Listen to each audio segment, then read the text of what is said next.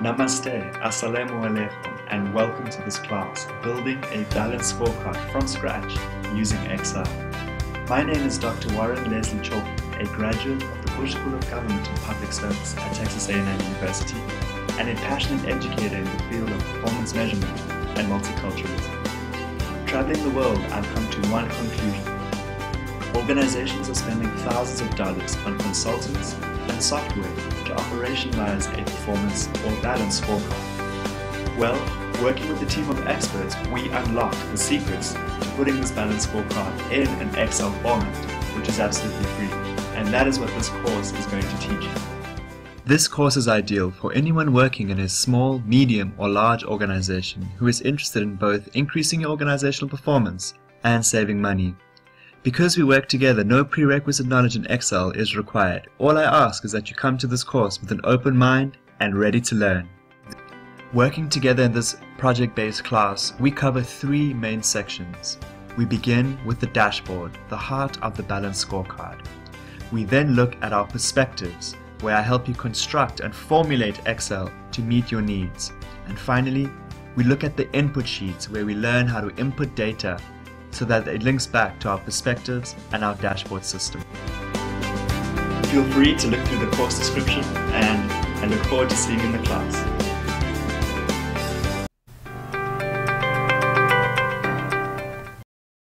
Ni hao, assalamu alaikum, jambo sana.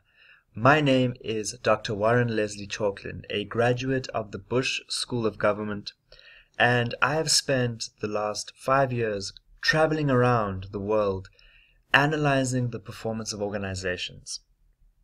And one of the things I've learned is that every organization is seeking to improve its performance. Some of those organizations are spending thousands of dollars on software and consultants to create what is known as a performance scorecard or a balanced scorecard. Well, while working with the team at the Bush School of Government and under the tutelage of an incredible professor, we designed a very, very efficient and effective tool using Excel. And the purpose of this course is for me to show you and for us to build a performance scorecard from scratch using Excel. I've given you a template that you're going to download that in the next lecture before we get started. And what we're going to do in this course is take you from the start all the way to the end, and at the end of the day you will have a tool through which you can not only track your performance, but make important decisions and plan your organizational strategy. I welcome you to this class. If you have any questions, please post them in the discussion board. If you would like to engage in a community of students, please feel welcome. In the next lecture, I'm going to be outlining the dashboard. Right after this particular lecture, please can you download the 2 attachments so we can get started. Welcome, and I look forward to meeting you. Hello and welcome to this class. Before we get started, I want to make sure that everyone has downloaded the Excel document as well as the term sheet. Because this is a project-based class, we'll be using those throughout so that the end result is that you will eventually have your own scorecard for your organization. The outcomes for this lesson are twofold. One, I want to talk to you about what this dashboard actually means. And two, I want to talk to you about the content that we'll be putting into this dashboard. The scorecard dashboard is the heart of the organization. It's the way in which you are able to wake up at any time of the night and come to this dashboard and see how your organization is doing visually. All right? It is a place in which you can put all the moving pieces in one place. Now you will notice that my scorecard looks slightly different to yours. That's because I've personalized it. And I would highly recommend that as we go through this course, you make your scorecard, your template, represent you and your organization, right? So we have my organization name, we have our logo in the left hand over here, we have our mission, which is to provide exceptional services to marginalized young people and their families, and we also have our vision over here. Now, I'd like to draw your attention to the perspectives over here. We have these different pieces over here that are really important. I'm going to talk through them before we start getting into the content. A perspective is a lens through which to view your organization. And any organization that seeks to fulfill its mission must ensure that it meets the needs and wants of its clients. In order for it to meet the needs and wants of its clients, it has to have powerful internal processes, right? In order for it to have internal processes that are powerful, effective, and efficient, it has to have good professional development. Professional development is key. And finally, to put that all together, it has to have a solid financial grounding. So if you can imagine, these perspectives are lenses through which to view your organization. And that's why they on the left-hand side.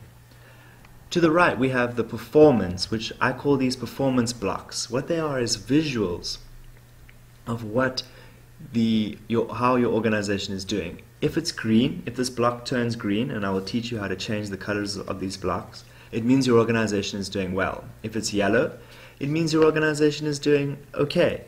And if it's red, it means your organization needs to look at how it's addressing these specific measures. Okay? Now, the mission also has an objective. Now, these objectives, we have two objectives for the mission, come from my mission over here.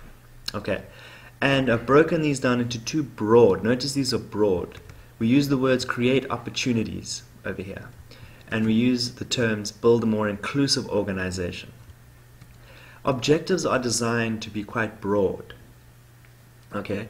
And so when you're thinking about when you input your own mission and you input your own objectives, think about them in a broad way. It's where we come to the measures that we begin to use words like percentage, the percentage of people or the number of people. And so in your measures, I want you to think about specific ways in which you could measure this. In this case, we're talking about the percentage of customers served and the percentage of new customers served.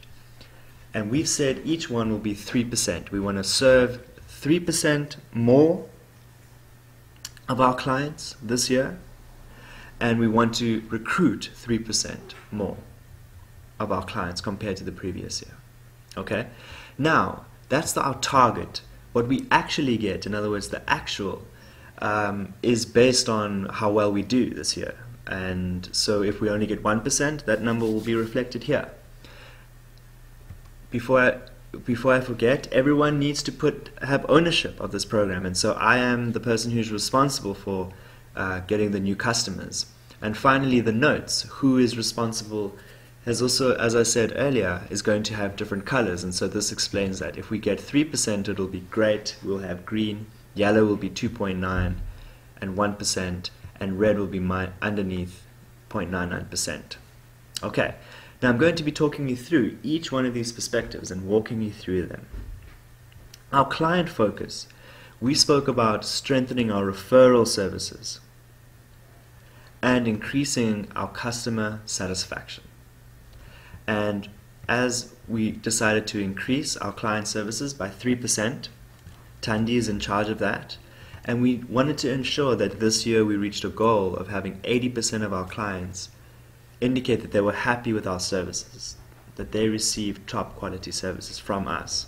Now, our internal processes, we had two key areas we wanted to deal with, and that was the productivity of our staff and the productivity of our programs. All right? Now, when it came to our staff, we had more than one measure. Remember, these measures and objectives can be broken down into even more, and I wanted to use this as an example for that.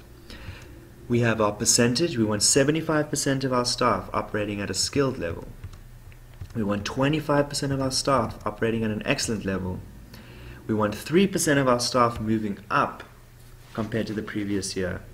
And we want to totally eradicate those who are operating at an unsatisfactory level. And that's the job of both Puso and James. Okay? We also wanted to make sure that we held our program staff available.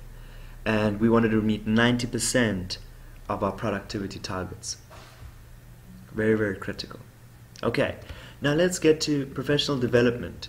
We wanted to accredit our staff, and we wanted to make sure that every single person in our organization was accredited. All right. Now, remember, an objective is quite broad, and we'll be getting a little bit more into more detail as to what that accreditation looks like. Okay. And we also wanted to make sure that we improved our retention. We wanted to make sure that at least 2/3 of our staff are still with us this year compared to previous years. One of the biggest costs in any organization is training and hiring, so we wanted to diminish that cost.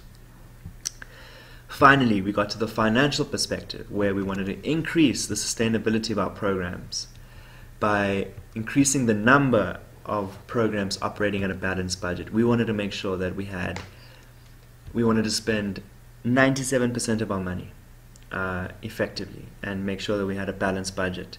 We also wanted to increase our charitable giving, both our restricted and our unrestricted giving, and dear Sheila is responsible for that. Okay, so, and you will notice something just before I close up this lecture. You will notice that these perspectives also are indicated at the bottom. Here you will see the mission, the customer focus, and you will notice that these sheets, we will now begin to put these objectives from here, these objectives, into these sheets over here. And you'll notice how this dashboard becomes the crossroads, the heartbeat of our scorecard. I look forward to seeing you in the next lecture. If you have any questions, please feel free to put them in the discussion board. And I look forward to seeing your new scorecards. Feel free to send me some pictures and screenshots.